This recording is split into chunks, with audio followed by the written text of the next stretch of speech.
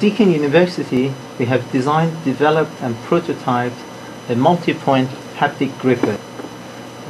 This haptic gripper allows the user to interact with virtual objects and also touch and feel and manipulate a virtual object.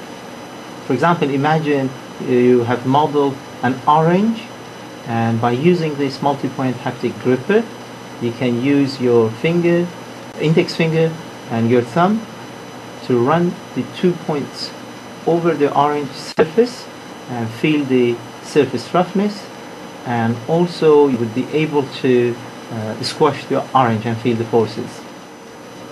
One of the key features of Deakin University multi-point haptic gripper is we can both feel the internal forces and also external forces being reflected. We have put the force generator away from the gripper itself. Now the main advantage here would be the operator would feel less stressed when using this device. And also the force generator being away from the gripper, we can produce much larger grasping forces.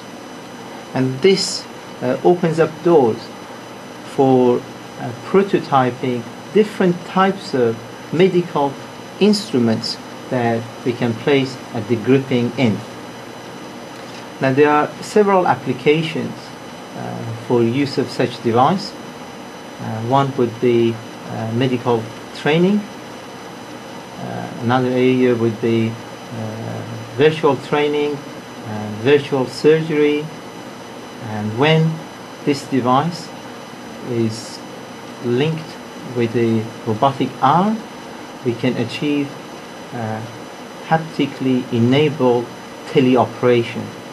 And this is one of the key areas in future where surgeons would be able to use a haptic device to operate on patients remotely while they can see, touch and feel. Another area of application is design and virtual prototyping.